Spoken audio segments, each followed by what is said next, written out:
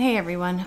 So I know I shared a video earlier, or a link, should I say, in regards to how to catch the sturgeon really easy. Now, I don't want to take credit for this method at all. It was King Ryrex, that's his YouTube channel, who I'd found his video, saw this method, and was like, holy crap, I have to try this. So I decided to give it a shot. And honestly, guys, this works. And I know a few of you were saying that it doesn't work. I'm in the northern hemisphere, so I don't know if it's different for the southern hemisphere.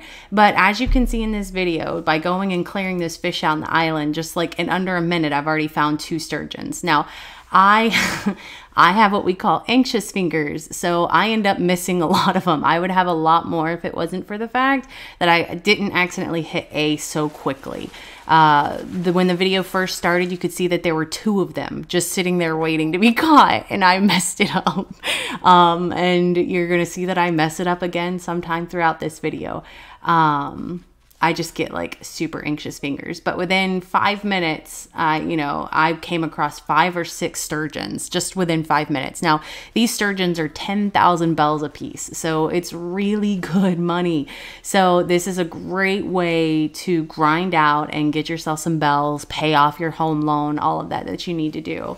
Now the island that I'm at, it is a deserted island. Don't do it on your home island. You can, but this would take a whole lot longer.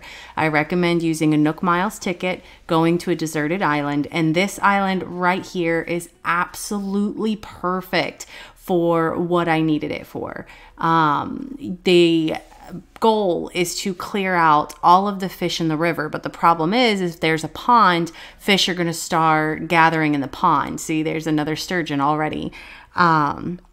So if like I was on an island like this earlier when I was doing the grinding, and I got over 200,000 bells from that grind, and the island had a little pond to the left of the river, and every time that I would clear the river out, fish would start spawning in that pond as well, and I would have to clear the pond out. So it's not just clearing the river, you have to clear out a pond if it's there.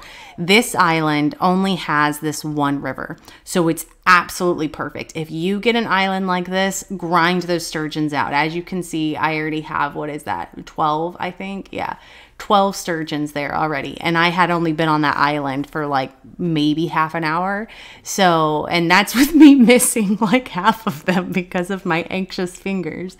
So if you do end up on an island and there's a pond, make sure you're clearing that pond out as well, and also climbing to the top of the river too. You'll see a few times where there's a fish, like right now there's a fish up there at the top of the river. I'm gonna have to climb up there and make sure I scare him off as well. I didn't mean to catch him. But you're going to want to clear them all out.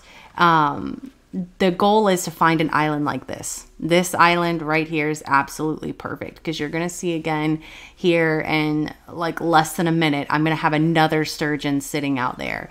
It was just continuous sturgeon after sturgeon. So this is definitely the method that works. And this is how I get it to work. And clearing them all out is very important. Now, keep in mind, every time you go back, sometime there's going to be other fish spawn down there at the bottom. It's not always going to be a sturgeon. So you do have to be patient. Sometimes you just got to clear them out, come back, try again. Which I think, nope, there's a sturgeon.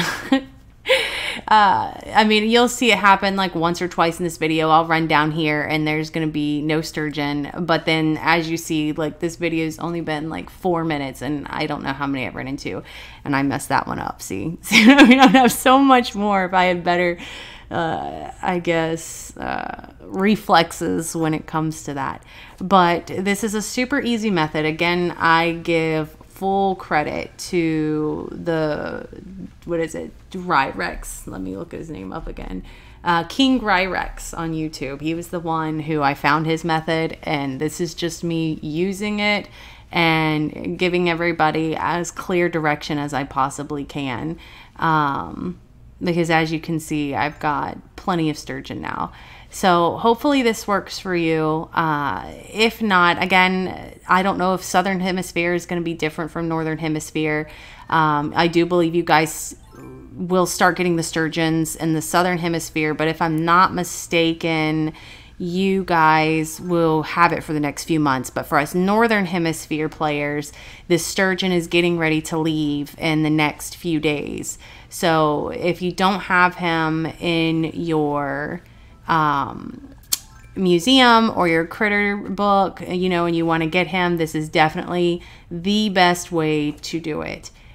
So if you guys have any questions, just shoot me a PM and I'll be happy to help in any way that I can.